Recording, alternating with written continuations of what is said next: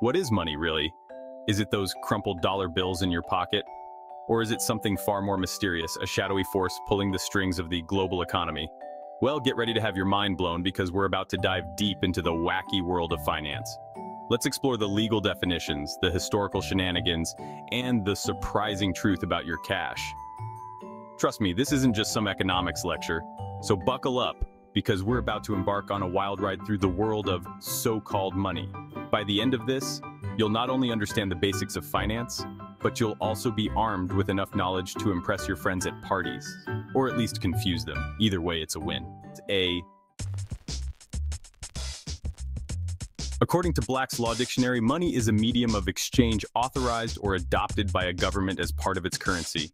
Money comes in various forms, from the physical cash we all know and love to the digital digits residing in our bank accounts.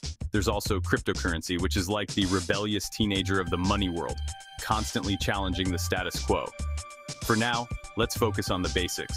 We've got money of account and currency, two terms that sound incredibly similar but have distinct meanings. It's like the difference between your Instagram profile and your real-life one is a carefully curated representation, while the other is more authentic.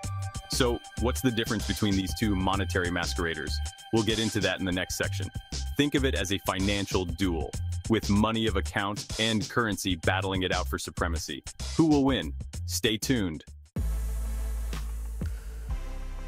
Imagine you're at a farmer's market. You want to buy some apples, and the farmer says they cost $1 per apple. The dollar, in this case, is the money of account. It's the unit of measurement we use to determine the value of things.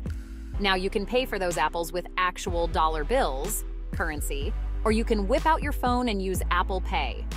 Both methods represent value, but one is physical and the other is digital.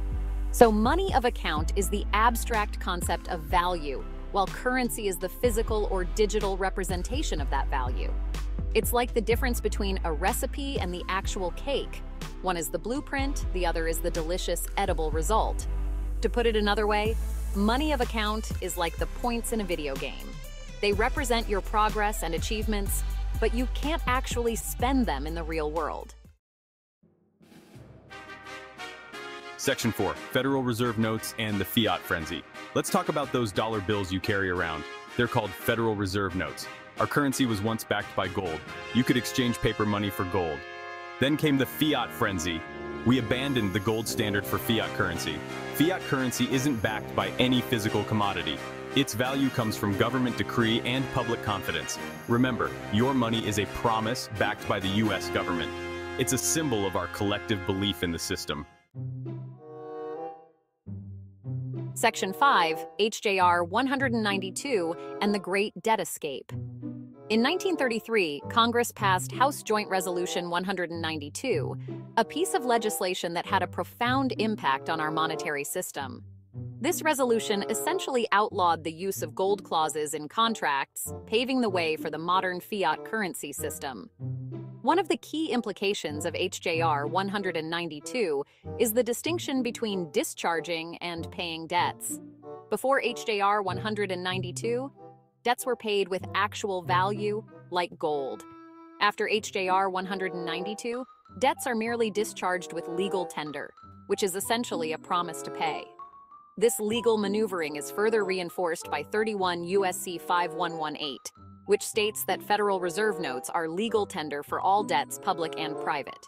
So, what does all this mean for you?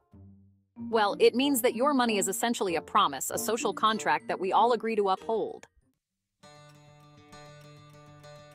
Section 6, Your Wallet's Secrets Revealed.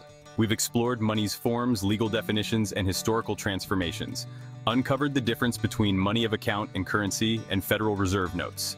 Money is more than just crumpled bills in your pocket. It's a complex system of value, trust, and legal frameworks. Stay tuned because the world of money is full of surprises.